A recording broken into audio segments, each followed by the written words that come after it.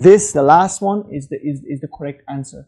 It says I will be very careful when I use deep techniques or hydrotherapy on the affected side. You have to remember one thing. Any person has lack of sensation for any reason. This case is stroke. Somebody maybe has multiple sclerosis. Maybe somebody has an accident, an injury to the nerve, and one area of the body doesn't have a good sensation. When there is no good sensation, means the client cannot report to you the pain if he feels or she feels there is a damage is happening due to your treatment. Two cases this might happen. Number one, when you apply hydrotherapy, when you apply too extreme heat or too extreme cold.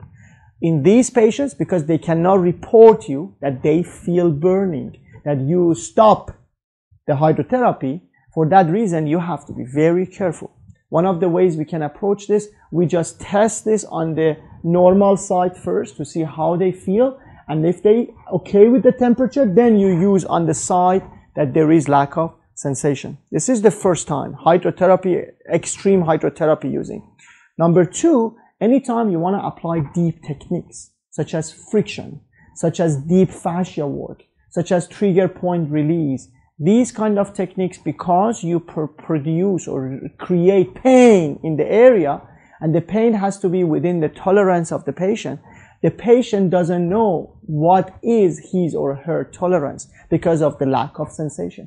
For that reason, you have to be very careful when you apply deep, painful techniques.